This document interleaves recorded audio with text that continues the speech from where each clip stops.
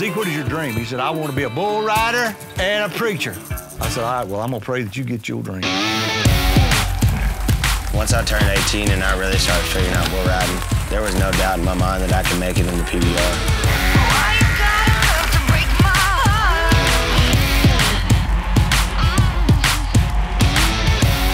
I then got swarmed by the media.